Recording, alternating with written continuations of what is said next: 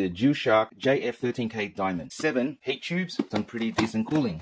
In the box you get the user manual, the product itself, and parts. Look at the thickness of this. Cooling plate is a decent size. ARGB ultra slim fan, and they've connected the cables together here. Plug in one of each cable. Give you a bit of thermal paste. Here's your AM4, AM5, your LGA 1151 mounts, some bolts. That is your mounting bracket. Install our mounts onto our cooler. We'll peel this off. Adjustable. Apply thermal paste. Place our cooler on top. Apply the stick-on washers. You need the black hex nuts. Apply your mounting bracket. Make sure all the thread comes through. Align it perfectly center. Nice and snug. We're doing a star pattern.